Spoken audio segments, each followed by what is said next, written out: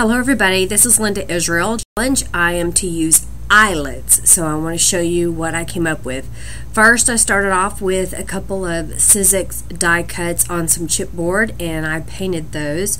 I'm using basic acrylic paint and mixing the couple of green colors together and just daubing it on with a foam brush. I have some loose glitter already in a tray and I put the piece that I just painted with the green in there and just put the glitter over on top. That way the glitter would just stick to the paint. I didn't have to use any adhesive. Then I took the smaller template that would be a book plate and painted that purple. I'm going to set that aside to dry.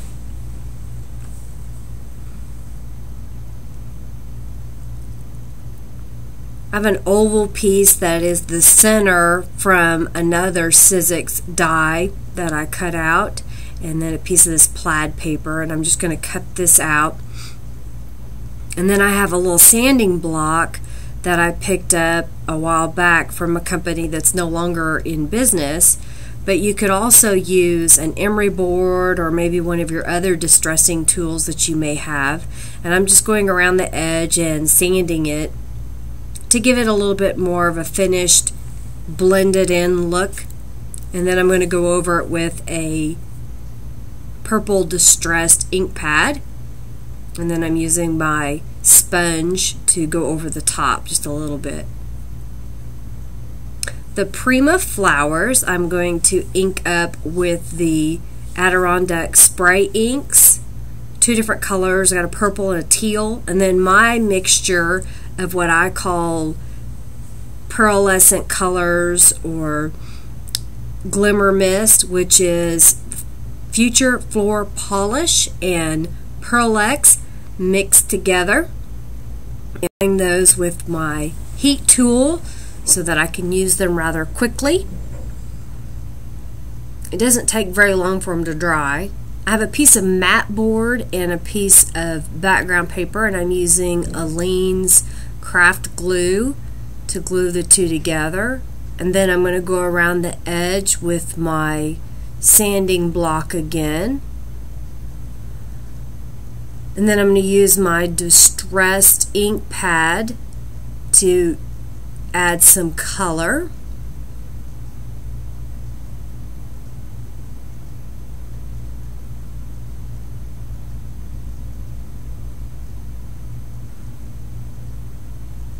I decided that I wanted to stamp this swirl with gold brilliance ink and then emboss it with gold ink or gold embossing powder.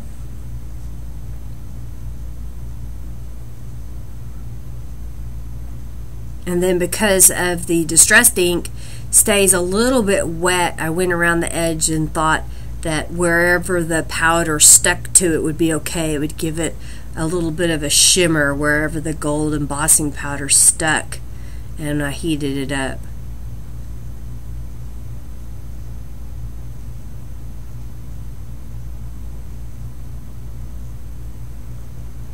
I'm using an 1/8 inch of a hole punch.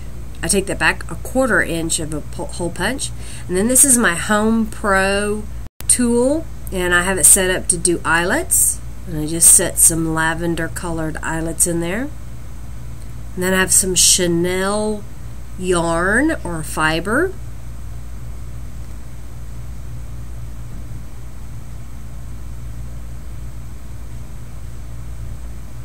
The rubber stamp is from Studio G. It's a little set that I picked up for $1 at Michael's. Sometimes you can find some really good bargains there. I'm going to stamp it with black brilliance ink and then emboss it in black.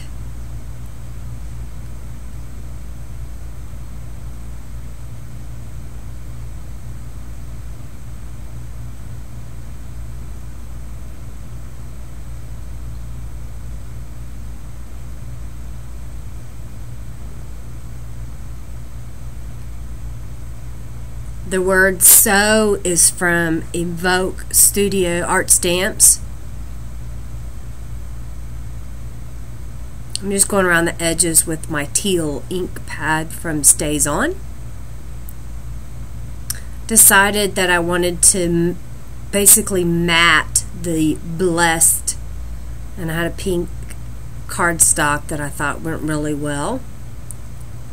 And I went around the edges of the cardstock, and I thought, well, it needed to be a little bit distressed, so I used my little distressing tool, which is actually a thread cutter that sewers would use or embroidery people would use.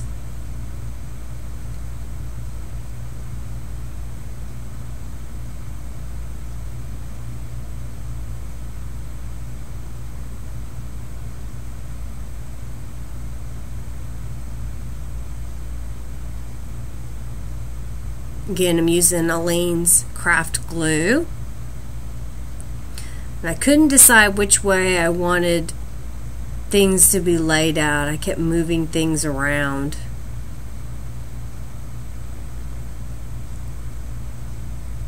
Finally decided I liked the oval going up and down instead of across. And I will mix hot glue with the craft glue because I found that if I only use hot glue, that if the piece of art is put in a place where it could get warm, then the hot glue can come undone and then your art piece falls apart. And this is a piece of tulle that I've cut into a circle. It's very hard to see, but I thought it gave it a real neat little wispy look, kind of like little leaves.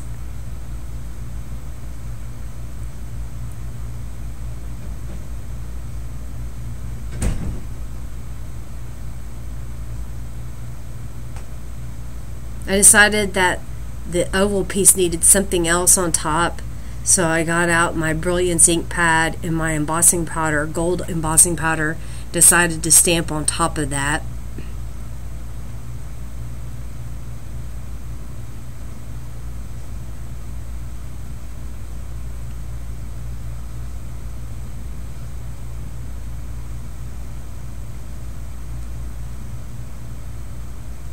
The back is a little bit smaller than my 6x6, and I made a little template, so I'm punching holes that are about 1.5 inches, almost 2 inches from the corners, and I'm using little hangers that I picked up in the woodworking department in Hobby Lobby and Brad's, and I'm putting those on there, and then I'll put some regular glue and some hot glue to glue this to the back of my mat board.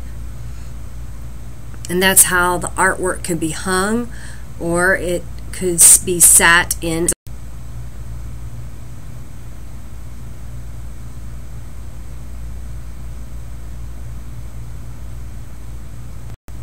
The butterfly is one of my handmade butterflies. If you check out my polymer clay handmade butterfly video, you can see how I made those. And those are just standard little rhinestones. I'm using the glossy accents from Ranger ink to glue it down.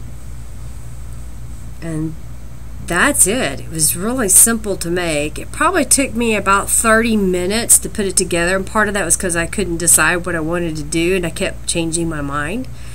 There'll be a couple of still photos after this. I hope you've enjoyed it. Please comment and subscribe. I am hoping that the more people that like this, the more that I can create. If you've got ideas that you want to see, please let me know. Have a great day. Thanks for stopping. Bye.